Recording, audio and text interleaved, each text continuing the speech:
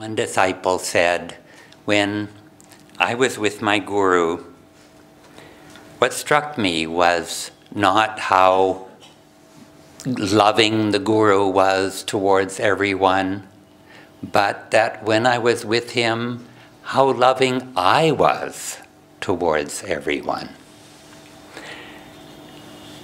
And when we're receptive, when we open up, then God transfers his consciousness to us. We become a channel for sending love, giving love to everyone else, because it's God's love that flows through us.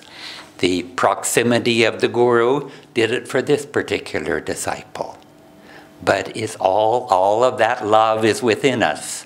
And we simply need to invite God's grace and light to flow through us. And it will flow outwards to everyone around us.